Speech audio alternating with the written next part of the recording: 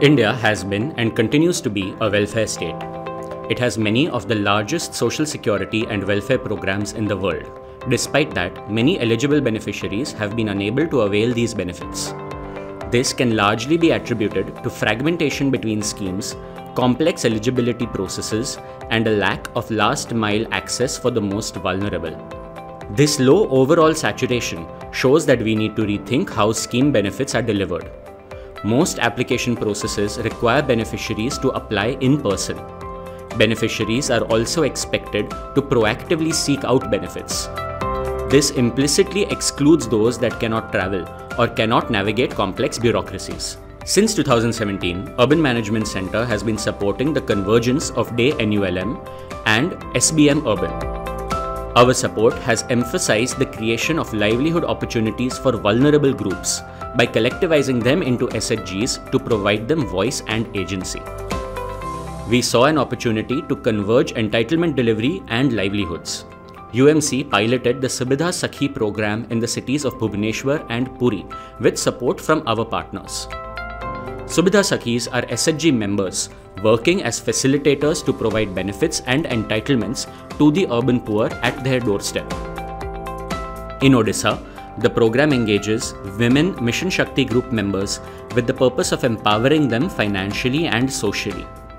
They are identified from within the communities and they become guides to ensure that the beneficiaries get the entitlements at the comfort of their home.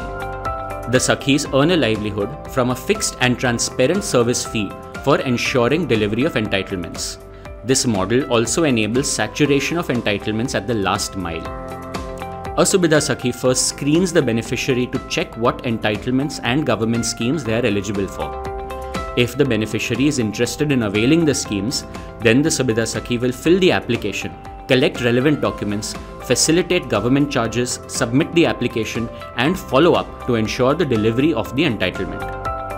Subidha Sakhis have the potential to turn themselves into an entrepreneur by marketing themselves as a service provider and by strengthening the network within their community, building relationships with the government and other stakeholders for availing benefits.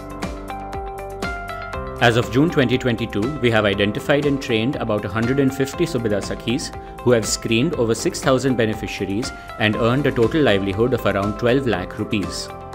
We have supported Subidha Sakhis to build their capacities by providing field and classroom training support. We have also developed handy materials for them to promote themselves and to explain their work to beneficiaries. Recently, with the support of the government of Odisha and the Puri Municipality, Subidha Sakhis were made part of a camp where they provided entitlements to over 1,000 sanitation workers. If you are interested in learning more about this model or want to partner with us, please write to us at info@umcasia.org.